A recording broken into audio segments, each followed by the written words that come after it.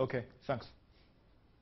Hello, everybody. My name is Tian Bai. I'm from UT Austin, and my supervisor is Professor Robert Heath. Today, I want to introduce our work on analyzing uplink SINR in massive MIMO networks.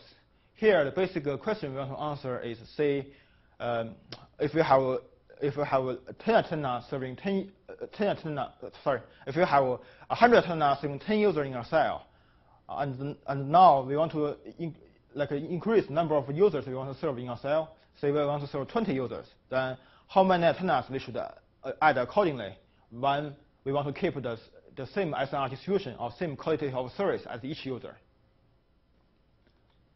The tool we use here is called stochastic geometry.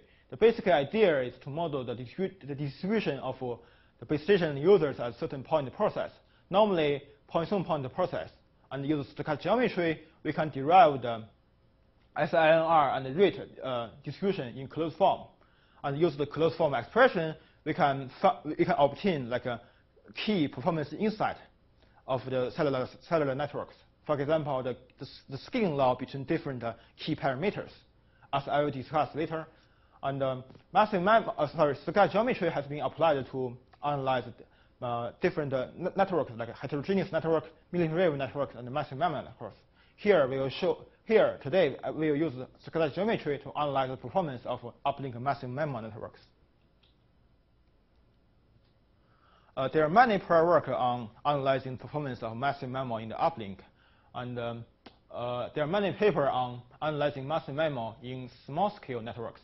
Here, by small-scale networks, we mean the network with a few base stations, and often they assume like the user and the base station locations are fixed.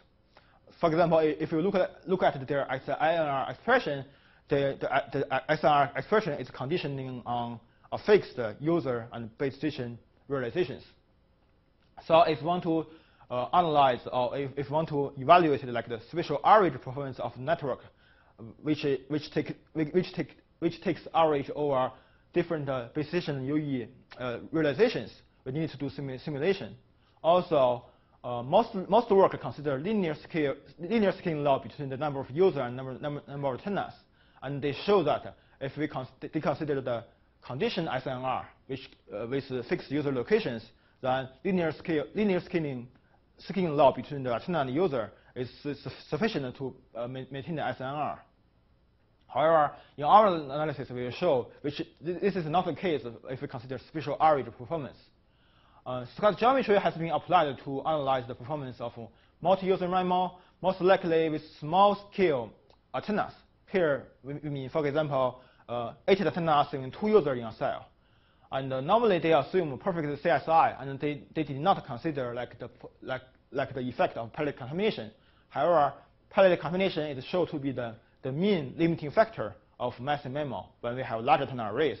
Also, if you look at this paper, in their result, like in their analytical result, the computational complexity to compute, like say, the SNR distribution is a function of number of antennas. So if we directly apply their result to evaluate the performance of massive MIMO, then the computation complexity will be very high. So this kind of work cannot be directly applied to analyze massive MIMO. Stochastic geometry has also been applied to analyze the asymptotic performance of massive MIMO when we have infinite number of antennas. But in our simulation, we show that it requires more than 10,000 antennas to even approach for the SNR distribution to approach the asymptotic limit. So it is very important to consider or to analyze the performance of massive MIMO in the stochastic geometry, assuming there's finite number of antennas. Here in our work, we propose a stochastic geometry framework to analyze large-scale massive MIMO network in the uplink. Here we consider the effect of pellet contamination, fractional power control, also spatial correlation between base station antennas. Here we focus on the performance of maximum ratio combining, but we also have some further results on zero forcing receiver, which is in the journal version. And we derived like a spatial average SNR distribution in very simple form. And based on the closed form expression, we derived like we show that to maintain the same SNR distribution per user, we need a super linear scaling law between the number of users and antennas. We also use the numerical result to examine the impact of fractional power control on the per user rate. Now I want to introduce the network topology in our work. We consider base stations have M antennas, and base stations are distributed as a point-to-point process. And the mobile stations or the users have only one antenna and are densely located in the plane. And such that in each cell, a base station can always find k users in its cell to schedule in one resource block. Here in the figure, we show the base station. We show the base station by the black dot and the user by the red and yellow dot. We show, for example, in this figure, we show that in each cell, the base station will serve 2 users. And we only draw the scheduled user in this plot. Well, there will be many users in the cell which is not scheduled. And one interesting to note that if we assume the base station, like the black dot, is a point-to-point process, then the user process will say the red dot will not be a point zone. Easy way to say that is if the red dot is a point-to-point process, then in each cell, the number of the red point will be random. But actually we fix the number of red points in each cell to be 1. So this will bring high correlations between points of the user locations, and the non-PPP behavior of the user location will make the analysis more intractable. Here we consider to model. There are many prior work on how to model the non-PPP user locations.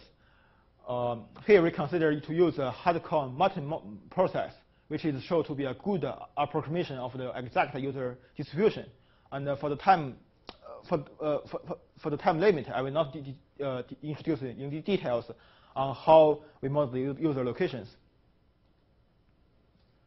In the users will in a massive MIMO networks, the channel estimation is performed in the uplink, where all the scheduled users will send their pallets to the base station, and the base station uses the orthogonality of the pallet to have an observation of the desired link. Here, like the observation is denoted by U, and you can see like the observation is contaminated by a sum, and then this sum is from like the all the interference channels from the other side user using the same pallet, which we call pallet contamination.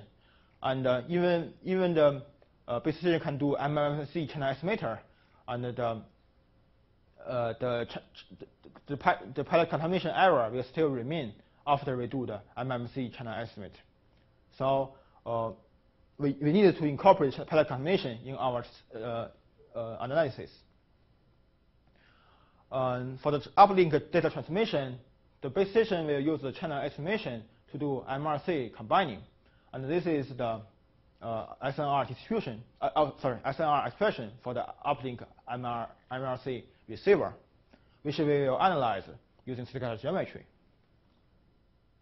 Here is how we model the propagation channel. Basically, we consider there are m antennas at base station and one antenna at a user. So H is a m by 1 vector. And beta, we consider large-scale path loss and small-scale fading. Beta is for large-scale path loss, and we consider like a log-distance path loss model to compute the path loss in a link. And we also consider like a fractional uplink power control, where the user will adjust its transmitted power to compensate for a fraction, say epsilon, of the path loss in the uplink. Epsilon is a number which we call like a fractional power control parameter, and epsilon is a parameter is a constant between 0 and 1. And for small scale fading, we consider correlated kernel, and phi here is a covariance matrix of the small scale fading, where W is a RID Gaussian vector. And in our analysis for simplicity, we consider like exponential correlation model to model the phi here. Here in this slide, I want to show how our analysis for massive MIMO is different from prior work. Say, prior work using stochastic geometry to analyze cellular work. This is the simplified SNR expression. As you can see, certain interference terms is the cross product by like up to 4 path losses. And what makes things worse is that different interference terms may have common path loss terms, which make them correlated. So the correlation between different interference terms make the analysis more tractable. In prior work of massive MIMO, normally the interference only contain one term, and all the terms are independent. So to analyze massive MIMO using stochastic geometry is more challenging.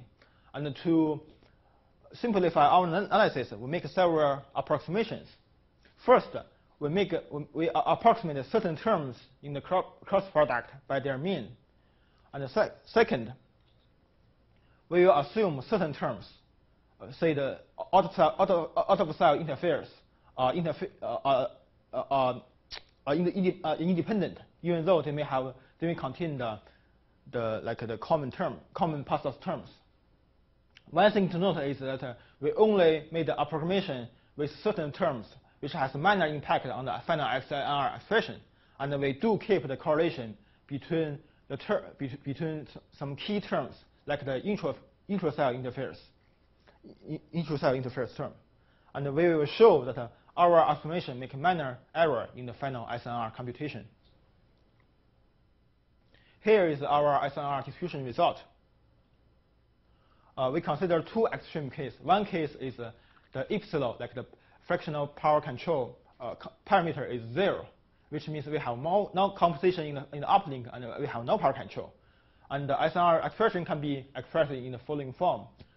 First of all, this is a very efficient expression to compute, which only contains one integral. And secondly, the better thing is that like the number of antenna k and number of user k and number of antenna m only appears in the mu term, and in order to keep the same SNR distribution, or in order to keep the value of this expression the same, we only need to keep we only need to keep the constant, the value of mu constant. So this shows the scaling law to maintain the SNR distribution, where m should scale with k to the alpha over 2. Here, alpha is the path loss exponent, which is generally larger than 2. So this shows if we have no power control with MRC receiver, we have superlinear scaling law between antenna m and user k to maintain the SNR distribution. For another extreme case, where we have full power control, say the epsilon equals, the epsilon equals 1, we can show that m needs to linear scale with k to maintain the SNR distribution. For general epsilon, like general fractional power control, we also have the expression to compute the SNR distribution, and we show that the m should scale with k to exponent to maintain the SNR distribution. And we want to note that here the exponent alpha is always larger than 1 unless epsilon equals 1, which is the full power control case. So here we show that to maintain the same SNR distribution in uplink massive MIMO network, we need a superlinear scaling law between m and k. It's general fractional power control scheme. In this slide, we want to verify our analytical result, or verify that our approximation is accurate. Here, the marker shows the Monte Carlo simulation, and the line shows the SNR distribution, which is computed from our analytical result. We show that with different parameters, the marker and the lines match with each other very well. So this shows that our approximation is almost accurate.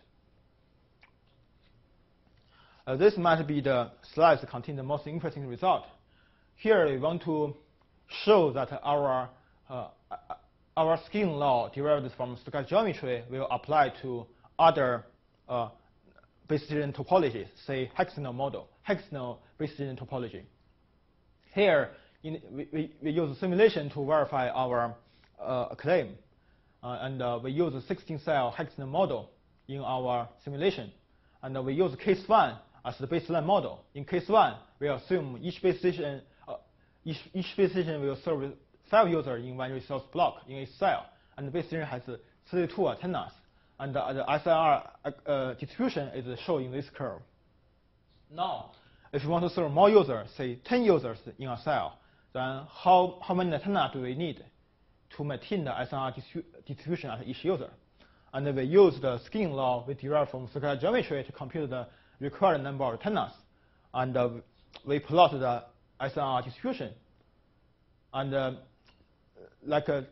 when we use the scaling law of our scaling law, like the SNR distribution of the case 1 and case 2, overlap with each other, which shows that our scaling law derived from stochastic geometry applies to hexagonal model.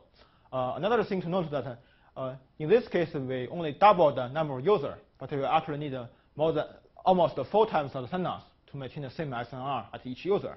We also tested our scaling law with different combination of parameters, and they all show a good match. So we claim that our scaling law derived from stochastic geometry will generally applies to other or hexagonal topology of base stations. Last, we want to show the rate result. Using our SNR distribution derived previously, we can compute the average achievable rate for each user. Here we plot the rate with different spatial correlation, and the x-axis is for different fractional control power fraction, and the y-axis is the achievable rate per user. And we see that for different, although the optimal power control fraction for different spatial correlation might be different, but it's generally around 0.5, which means higher power control will provide like an optimal per user rate. Just to conclude, here we developed a stochastic geometry model to analyze the uplink massive MIMO performance with finite number of antennas. In our analysis, we show that to maintain the same SNR distribution or to maintain the same QoS quality of service at each user, we need to have a superlinear scaling law between the number of antennas and number of users. And use this numerical result, we show that the optimal compensation fraction in power control to achieve the best per user rate is 0.5 for MRC receivers. For future work, we want to extend the work to zero-frequency receiver, to downlink analysis, and to massive MIMO in higher frequency, say millimeter wave massive MIMO. Okay, thanks. Yeah, I'm done with mine, but I guess there should be another guy coming here.